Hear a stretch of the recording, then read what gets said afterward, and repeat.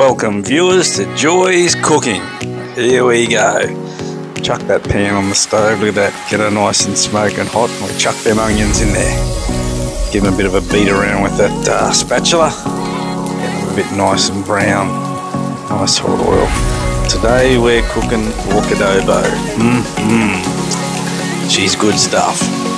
I'd put a few inches around your tummy if you eat too much of it, but she's good tucker. Straight from the Philippines, this stuff. That's it. Get them onions nice and brown.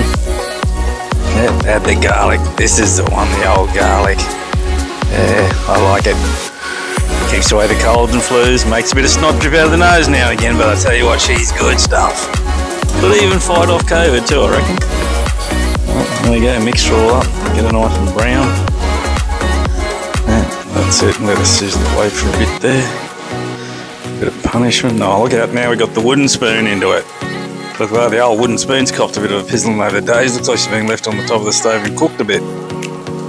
Well, a bit of a smoky flavour to your dish, that one. There we go, and there's that pork. That pork's boiled for about 15 minutes to get a bit of that excess fat out of there. That's pork belly, that's what you want to use. That's the good stuff. So you chuck her in there and give her a bit of a mix about. Heat her up with that wooden spoon again. Tell you what, I used to get a bit of that wooden spoon when I was a young bloke across the arse too when I was naughty. My pork's coughing now. So pat her around. Let it sizzle for a bit.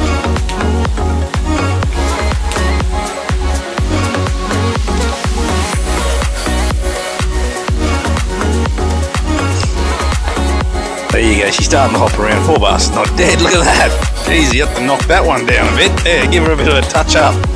Old pork's jumping around, poor old pig. What's going on there? This pig died to make us happy, ladies and gentlemen. For all those vegans out there and the grass eaters and that, I've tried to eat grass, made me damn sick, so I had to go back to eating meat. I'll give her a bit of a wind around there.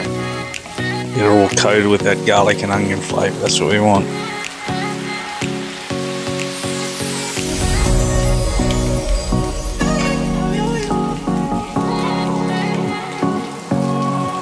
That's it, she's nice and brown now, that onion and that, pork's browning up nicely.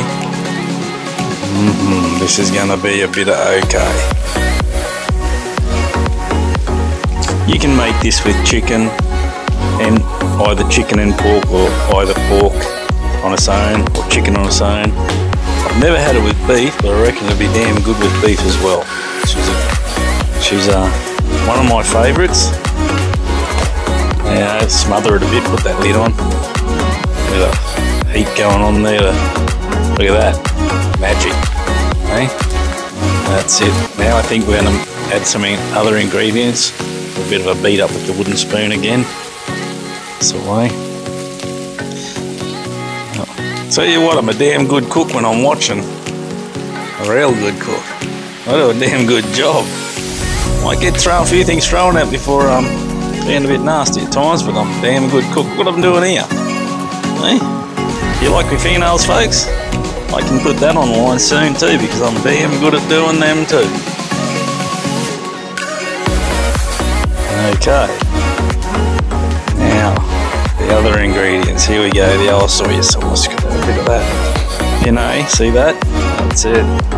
Straight from the Philippines, this stuff. Look at that. Thick as motor oil, that's what you'll want. Chuck a bit in there. Same as the old Toyota when she gets an oil change. Couple of tablespoons. Oh, she's good stuff.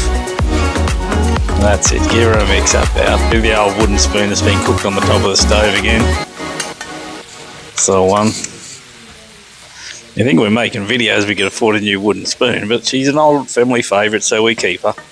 No use chucking grandma out because she's farting too much, so we keep her because she's old.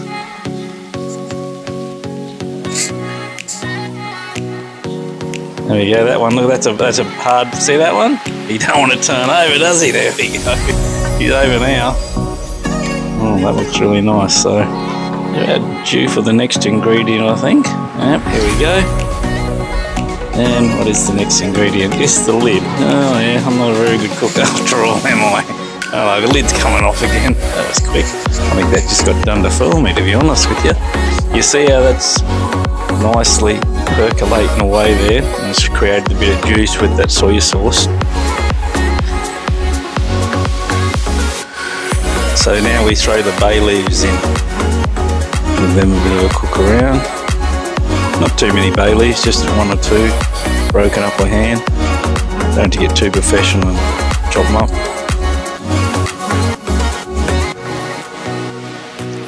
Now here we go, the peppercorns are coming up now. We can chuck them in, that's the go. Peppercorns, give it a bit of a flavour happening. We can't forget the main ingredient, in my opinion, the Magic Sarap. That's the one. Now you got to go to the Asian shop to get this stuff. That's it. Put her in, put a lot in. I like it. Yeah, she's good for you. The old double hips happening, and then the old chilies. Now, not too much of this, folks.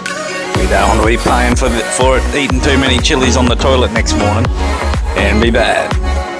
That's it. Chuck a few in. That's enough. Very nice. Get a bit more of a beat up with the wooden spoon. Chuck her in there. There you have it, folks. Just about getting to the end of it. Look at that. That looks really nice. A bit toss around. I like to put a lid on her soon just to let her boil a bit. Oh, wait on. I think we're missing something here. I think there's one more ingredient. Let's wait and see. Yeah, I think there's one more ingredient left to happen here. The old Filipino vinegar. Yeah, there she is. A Filipino vinegar. Can't get that in Australia unless you go to the Asian shop. She's good stuff. It's good for coughs, cold, medicine. Got a sore on you, put it on there. You want to poison the next door neighbour's cat, give it a teaspoon of that and it'll be gone next day. I'll tell you what, she's good stuff. That's it. Chuck a bit on her and let her simmer down, thicken up a bit. And she's really good stuff. Okay folks, that's about it for me. You let that simmer down. Serve her up on a nice bed of rice. I'll tell you what, you'd think you died and gone to heaven.